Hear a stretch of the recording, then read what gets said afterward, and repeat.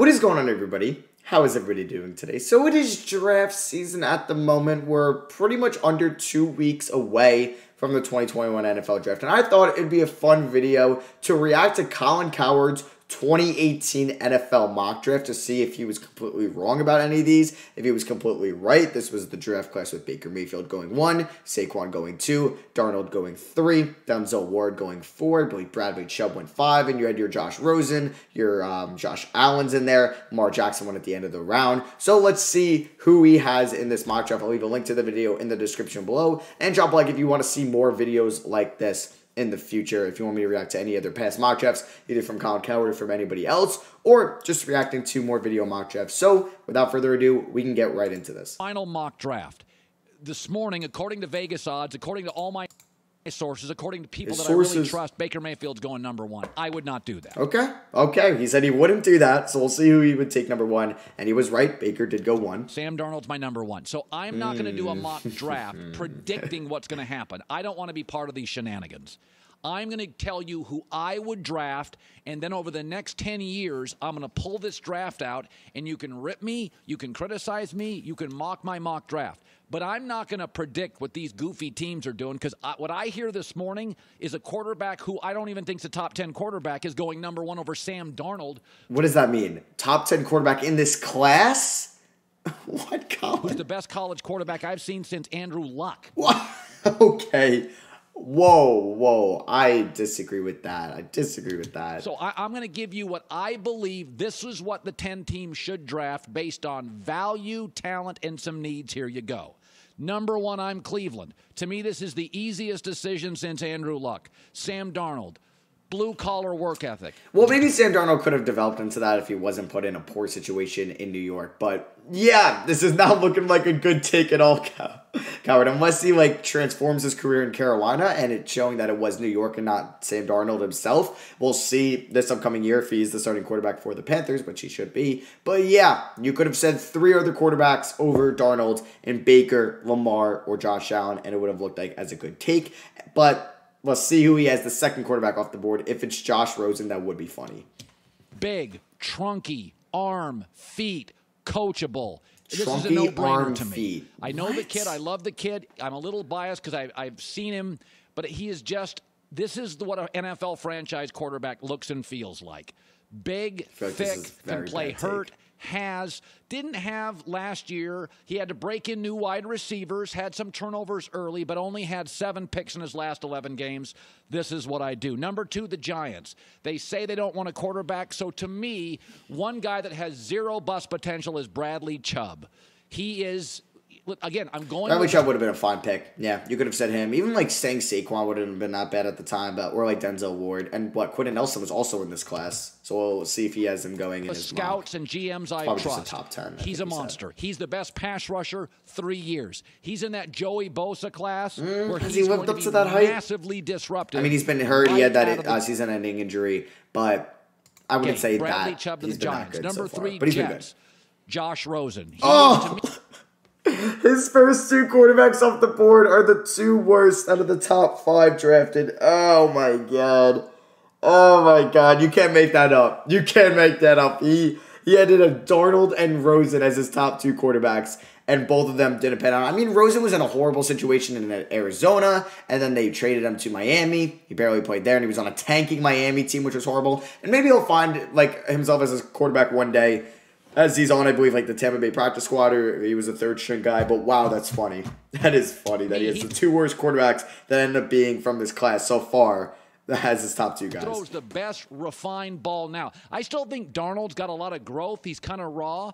Rosen throws an NFL ball, has that NFL pocket presence, quarterbacks, durability a concern. I'm the Jets. He can handle the New York media. Smart kid. I go Josh Rosen. Number 4, Browns. They're in a division with Pittsburgh, who's got Juju Smith-Schuster, who's got Antonio So Brown, he's going to say Denzel Ward, who has a history of drafting great wide receivers. I'm going with Denzel Ward. Okay, there you go. He's the best corner in the draft. I mean, you ask any football coach, after they get the quarterback right, they want pass rushers and corners. I think he's just terrific. Now, he's a little small. Could he be dubious in the red zone? I don't know. But, man, is he good.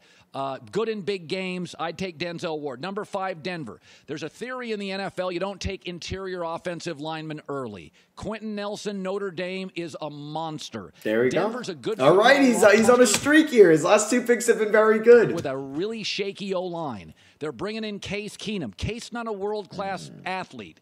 Case is a 4'8", 40 guy, a little smaller, arms okay. Give Case Keenum a fighting chance with Denver. Get him the best offensive lineman in this draft, Quentin Nelson. Indianapolis 6. I'm not a big fan of drafting quarterbacks in the first round, but Andrew Luck, in all these years, the Colts owe him one. They've never given him a legitimate star at running back. Again, he said quarterbacks. He said quarterbacks. I'm not a big fan of running backs. So I love Todd Gurley out of college. I think, actually, Georgia this year has a couple of terrific running backs. Ronald Jones at USC is going to stick in this league. I'd go Barkley here. Little Reggie Bush, home run hitter, like him. Number 7, Tampa, I'd go Minkah Fitzpatrick. Okay. Minka's definitely a top 10 player from this class, or at least top 12, so there you go. Safety. Nick Saban played him as 15, a true freshman like that. and put him in a valuable position. He can blitz off the edge. He's not going to be an elite corner like a Denzel Ward. Oh, he's a safety. But he's rangy. He's a smart football player. Saban gave him a lot of responsibility early, and he also was a guy who played in big games and was better in big games. He was a guy that would rise if they played a Clemson, rise if they played an LSU. Number 8, Bears, they got issues on that defensive side. Derwin James, safety, Florida State. Again, I've watched him. All right, he's done a lot better with these last, 5 picks. Yeah, he's been good. The first 3, Chubb at 2, if you're not taking quarterback, and in hindsight, you'd probably go Quentin Nelson, because he's arguably the best offensive lineman in the NFL, or you'd go Denzel Ward, a little bit more valuable of a player so far throughout his career, in my opinion, or Derwin James, because he's playing like an elite safety. But, you know what, Chubb 2, not bad, but it's really just 1 and 3 where he messed up completely. There's actually some safeties in this draft that a lot of people like, and I think if you're looking at the Bears right now, they got the quarterback solved, they got the running back solved.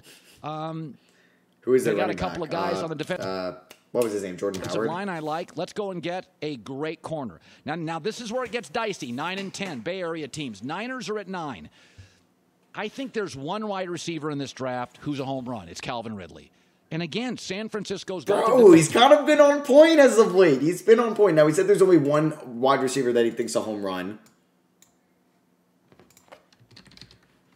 I just want to pull up this draft. I was going to do this at the end, but I'm kind of curious right now. If I pull up the 2018 draft, let me just see on Football Reference. Let me see. So, it ended up going McGlinchey at 9. Roquan Smith, he was still, maybe not 8th overall good, but he's been pretty good throughout his career. But let's see. Has there been more than one home run wide receiver? There's been a couple good receivers. Yeah, definitely like DJ Moore, Calvin Ridley, but that went high in this class. DJ Moore was a first-round receiver. He's been good. Obviously, Ridley's been good. Chark, Sutton, Kirk, they've all been good. They win the second rounds. But then, yeah, a lot of, second-round picks really haven't lived up to a lot of hype, or just, some other receivers, MVS was a fifth-round pick, so he's been fine for that, but Anthony Miller, you could say, hasn't. Dallas Goedert, or not Goddard, but, James Washington. Hayden Hurst, even as a receiver, because he went in the first round as well. I just wanted to see that currently. So let's just get back into this, and let's see where he finishes off. Defensive personnel up front. But yeah, Ridley, Derwin, Ward, all at the top positions, or Minkah there as well. He's been doing good in the bottom half. They also need a corner, but I don't think there's a corner worthy of the top 10 after Denzel Ward. And let's see, was there a corner? I'm sorry for pausing. And yes, there was a corner worth the top 10 pick. Jair Alexander, you could say he's the second best corner in this league behind Jalen Ramsey at the moment. So he was wrong on that take. Ridley, even though he's small, is a terrific player. Routes, catching. Again, coachable, doesn't get in trouble. I just think, again, I don't love wide receivers, but I think at 9, value, he's an explosive perimeter playmaker. You got Jimmy Garoppolo, you got Kyle Shanahan. I think this is the spot you go get him. I wouldn't move up for him, but it's the spot I'd take him. And 10, Raiders, there's a linebacker out of Georgia. Every time I watch Georgia, he made a ton of tackles. And I think he's probably the kid I would go get. Does he not know his name? Roquan Smith. You can watch the video. We're showing it to you right now. He was just a playmaker on the defensive side. And I think Oakland's got a ton of issues. They need corners. They need safeties. I just think of all the players available, he's the guy that's going to be in on more plays. He's going to be in on more tackles. And also, he's a Georgia kid, so he played in big games against Auburn, big games against Alabama, big games against Florida, LSU. This kid's been in big games in the SEC under the bright lights, and he's all over the field. And I think Oakland's got so many needs. Let's start with this kid, a playmaker, linebacker. Hi, all right, so that's his top 10. Started off rough with the top 3, but he finished out strong with some of his takes. But he didn't have three of the franchise quarterbacks that went in this class. Was there a good second-round pick, or was it? Wow. So yeah, it was just Mason Rudolph. So there was actually only 6 quarterbacks drafted that really ended up playing. Like Luke Falk, yeah, obviously didn't really play, and maybe some of the other quarterbacks that went late, like Logan Woodside. But yeah, there was 3 franchise guys in this class, and it's actually crazy that Sam Darnold has 1,000 more. Oh, because Lamar didn't really play. He played like half his rookie season. But yeah, it is funny that he had 3 of the franchise quarterbacks not go in the top 10, as I was trying to say. But that is going to be it for me. Thank you all for watching. Hope you guys did enjoy. Drop a like if you did. Let me know if you guys enjoy these style videos down below. Do you give Colin a W or an L for this? Let me know. So yeah, thank you all for watching. Love you guys. Catch you on the next one. Peace.